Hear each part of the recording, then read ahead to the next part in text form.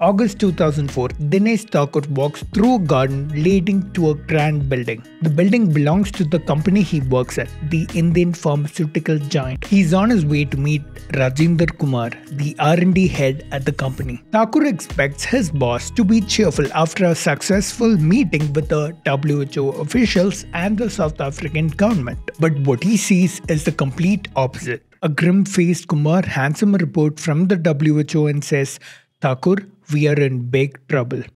India is often referred to as the world's pharmacy because its pharma manufacturers fulfill over 50% of the world's vaccine needs and are one of the largest exporters of affordable generic medicines, which are drugs that have the same chemical composition and the same effectiveness of branded drugs but are cheaper. A patent act passed by the Indian government in the 1970s put India on the map of global pharmaceuticals. It opened the way for Indian pharmaceutical companies to manufacture and supply drugs to people and nations that could not afford expensive branded medications. This was said to be India's hero story in the pharma world. But unfortunately, there was a company that took advantage of this generic medicine revolution, and it eventually came crashing down. Hi, my name's Pranav and you're watching Science is Dope. And in today's video, we're gonna dive into the story of two companies and how they both saw this law. One saw this as an opportunity to change the world with cheap and effective generic medicines, while the other saw this as an opportunity to use jugaad as a drug manufacturing strategy, completely ignoring how it might affect the health and safety of millions of people in India and across the globe. Let's begin.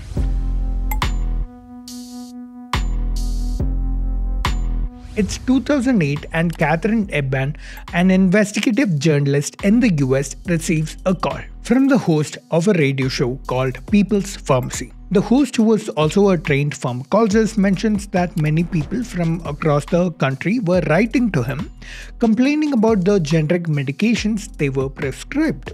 Some said that the medicines didn't seem to work, and others said that the medicines were causing unwanted side effects. The host had informed this to the authorities, but they shrugged it off, saying that it's all in their heads. People were feeling this way because the medicines were not made by their original brands and they were skeptical of generic medicines. But this logic didn't sit well with the radio host. He believed that the problems were real and wanted Katherine's help to figure it out. What the hell was wrong with these drugs? Katherine thought, hey, the FDA for sure would not approve drugs that were not up to the regulatory standard, right? So there must be some procedure to make sure the drugs were of quality. After going through pages of FDA rules and talking to a few experts, she found out that there were procedures to ensure generic drug safety, but they weren't foolproof. You see, instead of testing the drugs themselves, the FDA screened the company data and trusted the manufacturing companies. That's like way too much faith to have on companies that would profit millions from selling those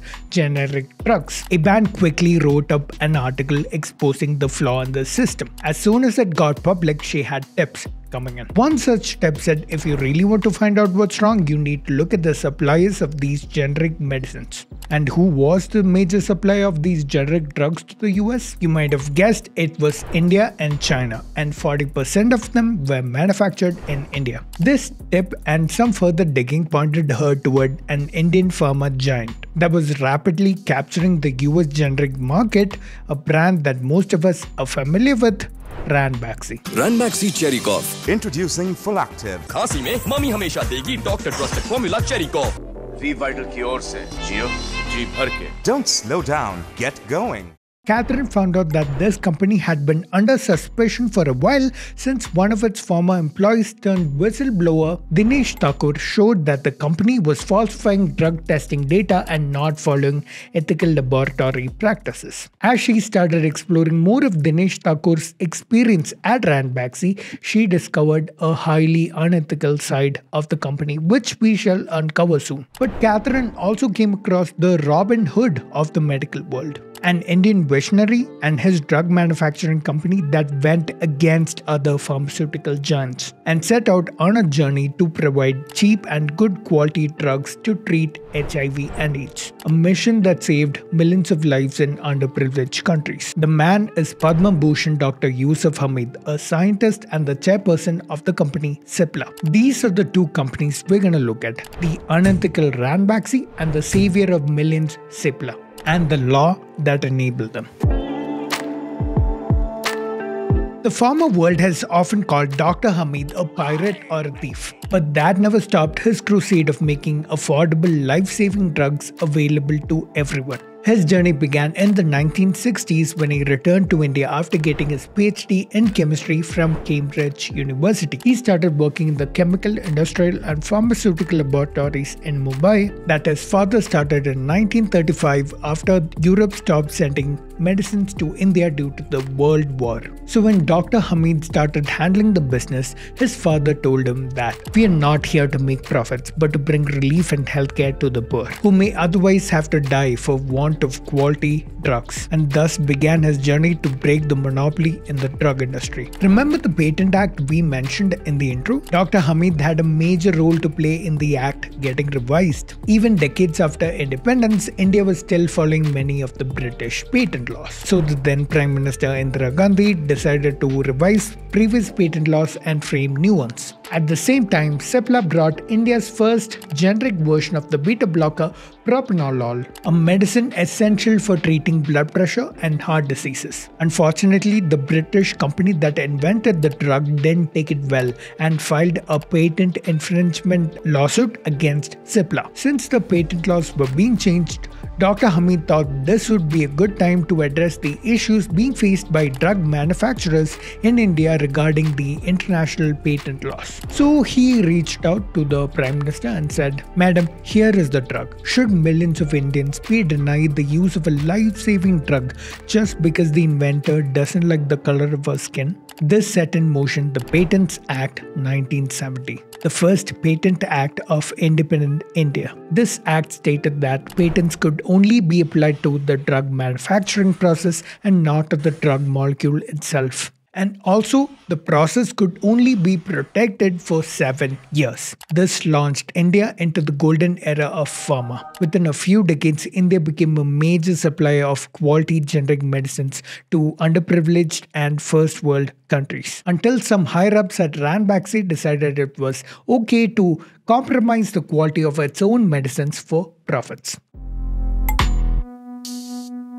Now back to 2004 at Ranbaxy's Gurgaon office. Thakur was holding the WHO report for the generic drugs that Ranbaxy was making for HIV and AIDS, which spread like an endemic in Africa. To make sure that the drugs were safe and of quality, the South African government had requested experts from the WHO to go through Ranbaxy's drug testing and trial data. Thakur opened the report and started reading it, but he couldn't believe what he saw. The WHO experts had found that Ranbaxy's clinical trial had completely faked their data. They copy-pasted data from 2 people and made it look like they tested the drugs on 95 people. His terror didn't end there because Rajendra Kumar told him that this wasn't the first time that Ranbaxy was doing such a thing. The company did multi-million-dollar generic drug business in the US, and for that reason, they had to undergo FDA approval. But Ranbaxy had been fooling them for quite a while. Kumar, being the R&D head, wanted to take this fraud to the company's board but didn't have enough evidence to show. So he asked Thakur to investigate how such a fraud went unchecked in the company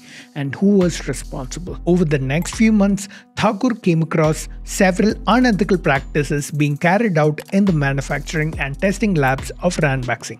For starters, they used the loophole we discussed earlier.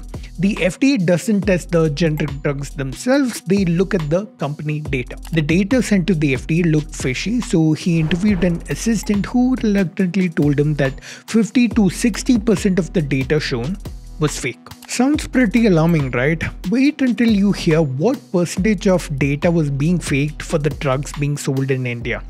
it was nearly 100%, meaning many drugs consumed by Indians were not even properly tested in a lab. Listening to this triggered a memory in Thakur. A while ago, his son was prescribed a Ranbaxy brand antibiotic for fever. But even after taking it, his son's fever didn't drop below 102 for almost 3 days. But as soon as the doctor switched the brand of the antibiotic, the fever got better. He didn't think much of it back then, but now it somehow made sense. Thakur found that this wasn't the work of a greedy plant manager or a laboratory head. Such behavior was rampant in Ranbaxy inside and outside India. I'll give you an instance that you're gonna find appalling. You would have seen these saunas and steam rooms for people to relax in. Many Ranbaxy offices had these, but not for people to relax in. Guess what they were for? See, when a regulatory body asked to see drug safety and stability studies, they were supposed to be conducted over a period of 3 to 18 months. And the company didn't have any study data because they didn't conduct any studies. You know what they would do? A bunch of employees would fabricate the data overnight and steam the documents to make the crisp new papers look soft and old, to make them look like old study data. The level of jugaad at Ranbaxy was unbelievable. This wasn't the end of their risky behavior. Some drug manufacturing plants even added adulterants like wax for the medicine ingredients to mix well, while others decided to grind up and resell the drugs that were called back from the market when pieces of glass were found in them. After months of covert investigation, Thakur had managed to gather some very compelling evidence against the labs manufacturing and testing the drugs. He compiled the info into a 4-page report for Kumar to present in a board meeting. Now, even though Kumar was optimistic that these problems would be rectified immediately after the truth came out, Thakur wasn't so sure, and his fears came true. Thakur and Kumar were expecting the board members to be surprised by all these malpractices, but none of them were. Instead, one of them said, "Can you try and bury this data? Like, what the f?" Kumar wouldn't have it. He put forward an ultimatum: they better fix these problems or he would resign. Instead of stopping him, the regional director of Ranbaxy ordered all the copies of the report, the presentation, and even the laptop used to be completely destroyed. After Kumar resigned, to intimidate Thakur from carrying out further investigation, the company requested an audit on its employees, which was nothing but a way for the company to target Thakur. And to no one's surprise, the auditors accused him of browsing pornographic websites during work. Thakur knew he didn't do it, then who did? So he asked the network administrator to do some sneaking around, which revealed that someone from the IT department had planted his IP address on many of the sites he was accused of browsing. This was a last straw for Thakur, because he left his job at a big name pharma company in the US to move back home and be a part of the system that was making affordable, effective generic drugs in India. But what Ranbaxy was doing was the complete opposite. He found that the company got approval from over 40 countries to manufacture drugs. Over 200 medicinal products based on their data that did not exist, but were created by data fabrication experts. So he picked up the courage to resign and become a whistleblower, and his first job was the FDA. 2 years after Thakur approached the FDA in 2007, a group of their officials raided Ranbaxy's US corporate headquarters. One federal agent announced to the entire office, "I'm an FDA investigator, don't touch your computer, don't touch your phone, step away from your desk." These men had guns, so the employees freaked out and did as they were told. Sounds like a Hollywood action movie, right? Guess what the agents found on one of the senior employees' desks? A document which in big bold letters said, "Do not give to the FDA." This file contained the data for a drug that was failing. But Ranbaxy was still trying to pass it off as a success and sell it in the US market. Over the next few years, the FDA started banning more and more drugs made by Ranbaxy as they discovered more unethical practices and false data. While the FDA was closing in on the firm in the US, back in India, Malvinder and Shivinder Singh, the then directors of Ranbaxy Laboratories, decided to sell their ownership of the company to a Japanese firm, Daiichi Sankyo Pharmaceuticals, for $4.6 billion. But they conveniently forgot to mention the entire fraud fiasco that happened. Finally, in 2013, the FDA versus Ranbaxy case came to an end as the company pled guilty, and the United States Department of Justice ordered Ranbaxy to pay $500 million for false claims and data fabrication. Ranbaxy's problems did not end there. Daiichi Sankyo also sued them for withholding information during the ownership transfer. An international court ruled in favor of Daiichi, and they were able to sell Ranbaxy to Sun Pharma, the company that now owns the once crown jewel of Indian pharma. Generic medicines are a boon to the world of health. They can provide cheap, effective, and life-saving drugs to millions of people. But companies that pull scams like Ranbaxy did make the public lose their trust not only in generic drugs, but in science and scientific medicine. I want to highlight stories like these two because I want to show that it's not modern medicine that you shouldn't trust, it's human greed. Content like this is expensive for me to make. If you did like the video, I'd appreciate it if you support me on Patreon, buy me a coffee, YouTube memberships, or that thanks button. You can also support me by buying my merch. Yes, I now have merch available. You can find it below this video or by going to my channel page and clicking the store button. You can see all the designs over here, or by going to my website and clicking the shop button. You'll be taken to the Kadak merch page. Kadak merch are my partners for the merch, and you can see all the designs over here. Now the Science is Dope designs are on sale, so you can buy them while the sale lasts. I'll be announcing new designs soon, so the sale will be till then. After that, the prices are going up, so buy them while you can at this price.